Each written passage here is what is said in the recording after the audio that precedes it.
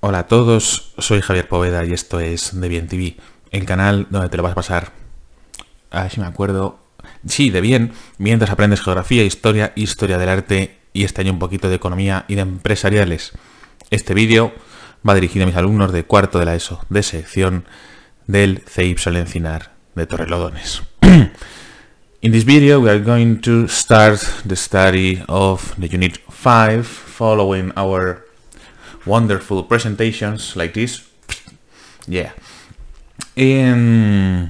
which is the second industrial revolution and the imperialism. As usual, we have divided this into parts. The first one is the second industrial revolution. So let's go with this. What is this? Between the years 1870 and 1914, the second industrial revolution took place. Remember that we already know about the first industrial revolution at the end of the 18th century and the first half of the 19th century.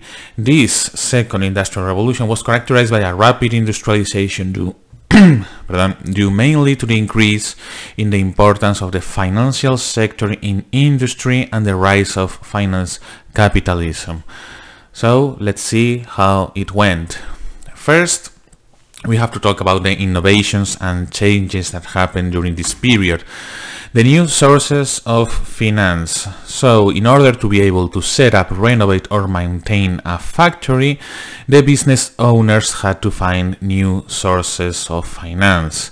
We have three main features regarding this topic. First, a joint stock company, una sociedad anónima que llamaríamos hoy en día. It was a company made up of individuals who each contributed, Dios mío, a part of the capital. So each investor bought shares in the business and received a proportional part of the profits or losses.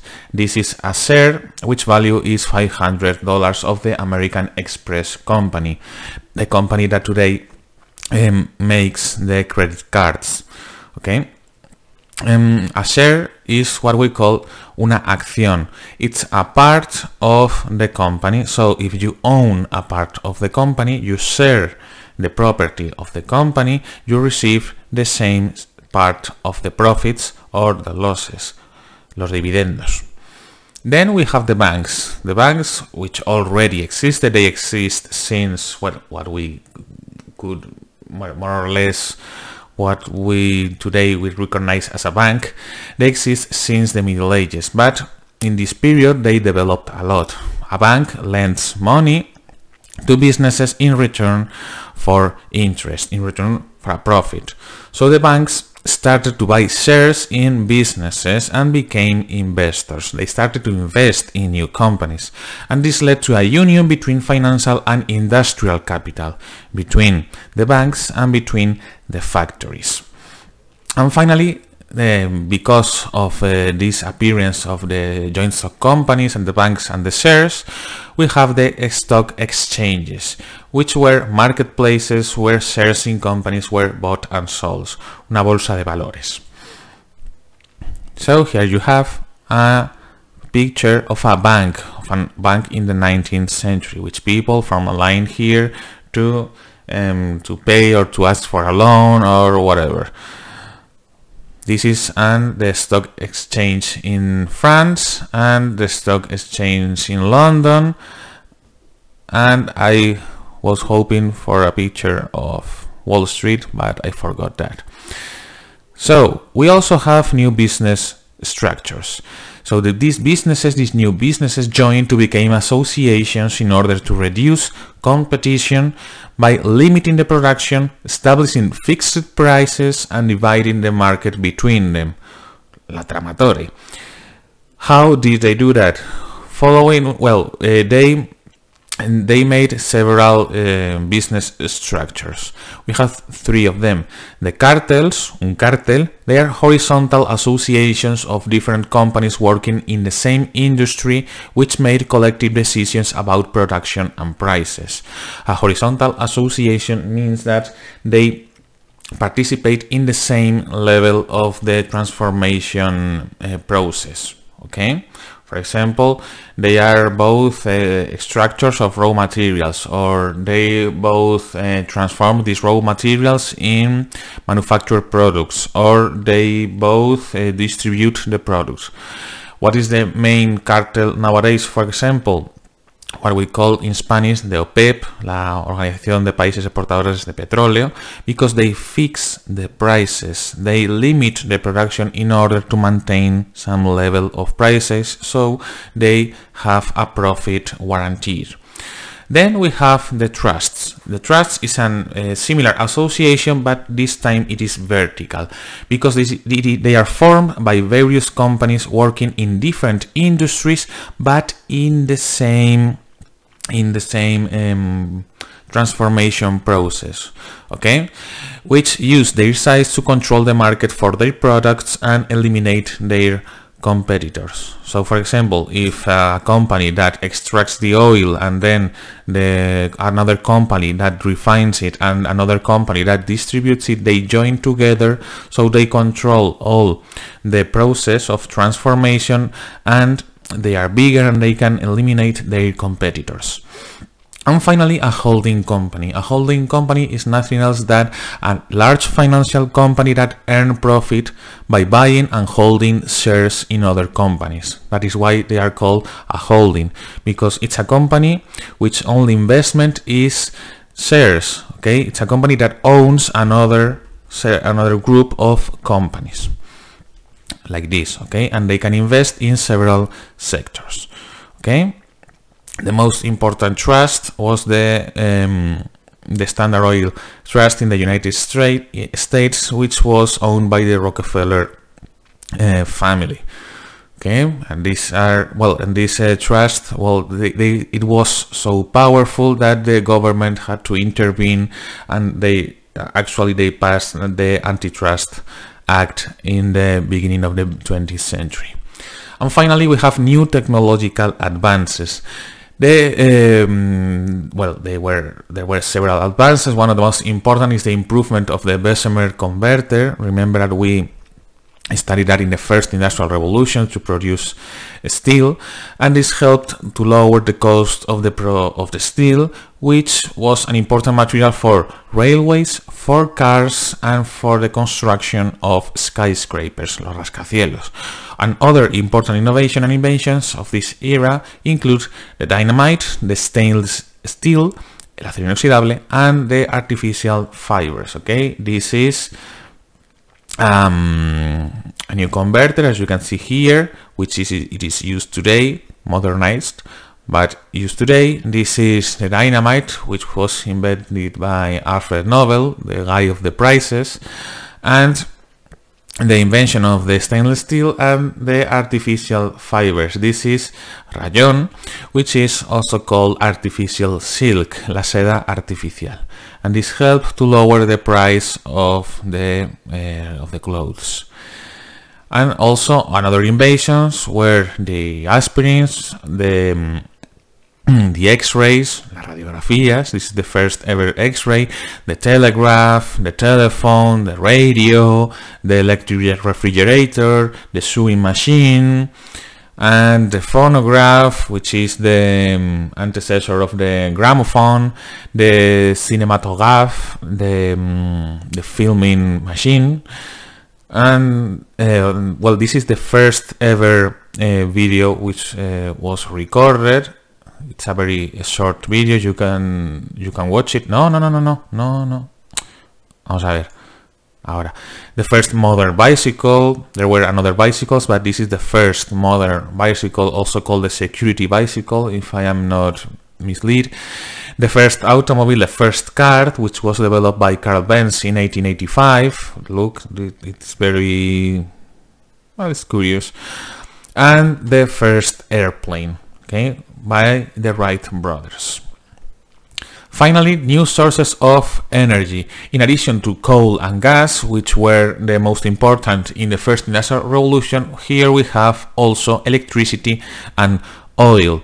Okay, electricity was developed first with hydropower. They produced electricity and taking advantage of the water courses. And was one of the most significant developments was the invention of the incandescent light bulb, la bombilla incandescente, by Thomas Edison in the year 1879, which replaced the gas lights. So the light produced by the gas. Here you have the first light bulb. And also the oil, which new fuels such as kerosene and petrol, and they were produced by refining this oil, petroleum. And one of the most important industries was the petroleum industry, which was necessary to the development of these new transports such as the airplanes or the cars. A ver, la rueda del ratón.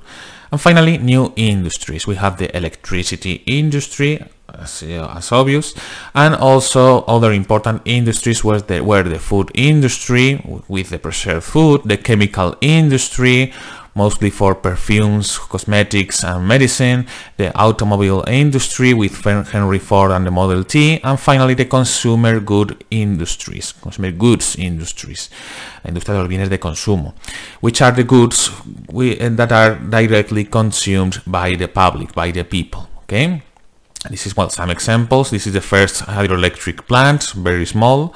This is a canned food factory, the comida envasada, a chemical lab in the MIT, the Massachusetts Institute of Technology. This is the Model T of Ford, which was the first car which was sold in a massive way. Whoops. And now we have to talk about the consequences of all of these processes, of all of these innovation and changes. First, the organization of the work. It changed because the assembly line developed, la cadena de montaje. In this assembly line, each worker was specialized in a specific task, such as placing a nut es una tuerca, or unscrewing a nut, o atornillarla.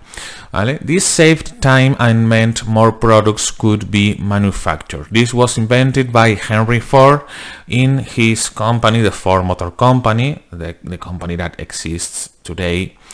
And this was used to his car manufacturing. That's why they developed the Model T.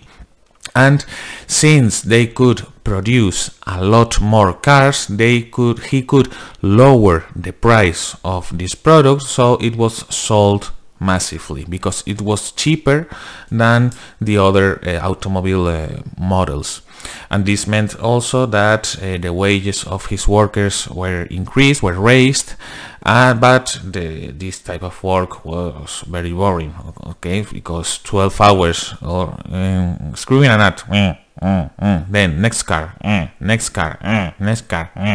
boring as, iba a decir una palabrota, very bad for the worker, but they were paid more. And finally, the birth of the consumer society. La sociedad de consumo. It was developed due to an increase in production, which led to a new way of thinking, and people began to value material well-being highly. Okay, because since there were a lot of more products in the market and people could afford them, this changed their mentality, so they started to value these consumer goods. And because of this is the birth of advertising, de la publicidad. To tell people, this was used to tell people about their products in order to sell everything they produced, to avoid an accumulation of unsold products, okay, which usually it leads to a crisis. And this was particularly important in the consumer goods industry because the final customer is the regular population. For example, for the food, for the textiles, for the footwear, the electricity, chemical, and the car industries. And here you have some examples of these adverts. The Nivea Cream, la cremita esta de Nivea que nos damos para hidratarnos.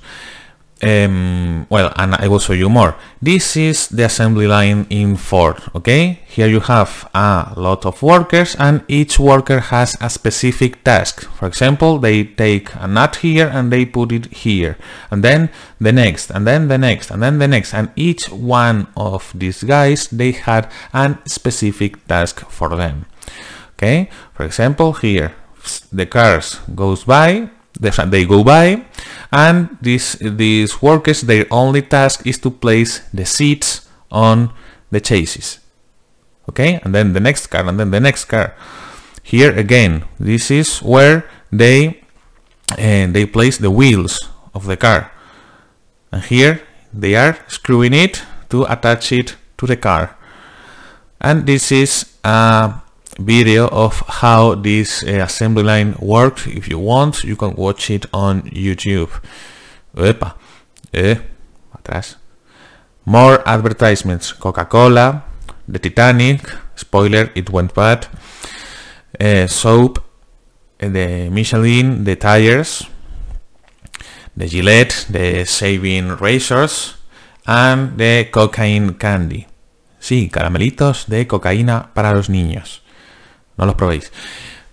Then we have the economic crisis and cycles. This economic crisis arose from the excess of products. That is why the advertising was so important.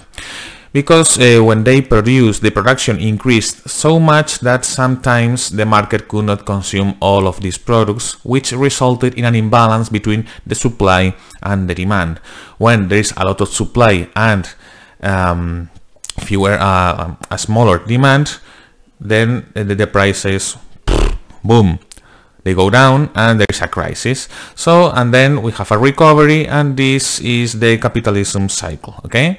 There are cycles of economy growth that are followed by crisis, and this is a characteristic feature of capitalism. Here you can see it, economic growth and expansion, it reaches a peak, and then we have a crisis with a recession until we reach here a trough, el pozo, and then another recovery, expansion, and so on.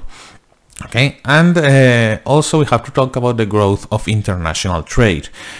As it is obvious, the international trade increased due to the growth in industrial production, the improvement of the transport systems, for example the railways and shipping, and the construction of tunnels and canals with the use of the dynamite. What are the most important engineering works in this period? For example, the canals of Suez in Egypt in the year 1869 and the Panama Canal in Panama in the year 1914. The first one built by the French and later the English, and the Panama Canal made or built by the American capital. Here you have, this is the Suez Canal, which communicates the Mediterranean Sea and the Red Sea, and this is the Panama Canal, which links the Atlantic and the Pacific Ocean. And well, this second industrial revolution led to new countries becoming great industrial producers. Aside the United Kingdom, we have the United States and Germany, followed by France, Japan, and later Russia. In Spain, as usual, we were slower than the rest of Europe, so our industrialization, well, we were poorer than all our neighbors. Oops. Here you have a couple of examples in the second half of the 20th century where the industrial areas were located, some in Andalusia, some in Catalonia, mainly the textiles, and in the Cantabrian, in the areas next to the Cantabrian Sea, in the northern part of Spain, with the coal industries and the steel industries. Los altos hornos. El primero estuvo en Marbella, que lo sepáis. And the end. This is another invention, another consequence of the invention of electricity, which is the electrical chair. This is the first guy executed in the electrical chair in the United States of America. And of course, he's black. Esto lo digo porque para que veáis lo que son así los yankees. And this is the end. So, bueno, así que vamos a volver ya al castellano, que para eso es nuestro idioma. Esto es todo por esta primera parte. Espero que os haya ayudado un poquito. He intentado ir un poco rápido porque en el anterior vídeo que hice para otro curso me tiré media hora y no quería que pasara lo mismo en este. Así que espero que os haya ayudado. Cualquier duda me lo consultáis. Seguidme en redes sociales, dale like a todo lo que veáis y nos vemos en el próximo. Muchas gracias por estar ahí.